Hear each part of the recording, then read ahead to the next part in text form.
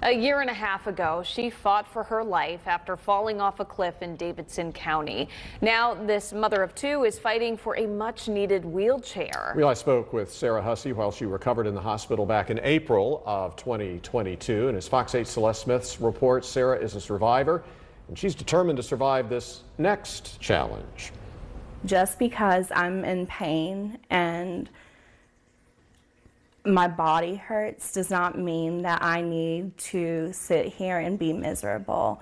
I can still go out, I can still try and be a happy person. Sarah Hussey needs a new wheelchair, and she's selling homemade baked goods to raise the $1,700 needed for a new motorized one. I decided to start a bake sale to raise money to buy myself this custom wheelchair that I need to go to my kids' sporting events and be back in their lives more, go to their school events, they go to the zoo with them. They just miss me being in their lives, and I miss it so much. Sarah spent 1 month in the hospital in spring of last year after she fell from a 60-foot cliff while hiking with her fiance near Baden Lake in Davidson County. She broke more than 30 bones in her body. The wheelchair she's been using is the one she left the hospital in a year and a half ago and isn't meant for long-term use. While raising money for a motorized chair, she's been battling to get disability and trying to get her insurance company to cover a custom-fit wheelchair. It's not fair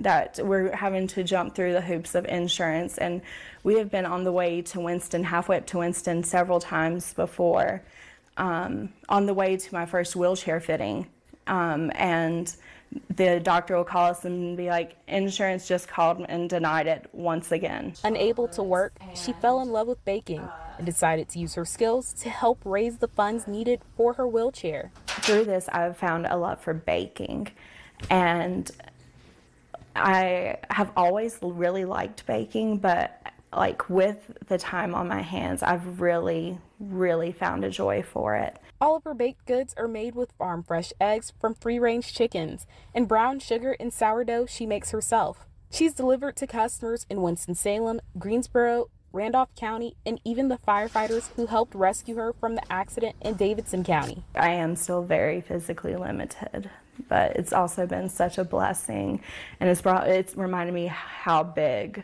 of a sense of community like I truly am a part of. In Randolph County, Celeste Smith, Fox 8 News. Now, as many of you know, motorized wheelchairs are very expensive. We're talking thousands of dollars, but guess what? Minutes before our story aired, Sarah was told by the Baden Fire Department, whose firefighters rescued her, it's buying the motorized wheelchair for her, and it will be delivered to her before Christmas. With nearly half the money raised, Sarah now plans to use the money to buy her children Christmas presents and pay some bills.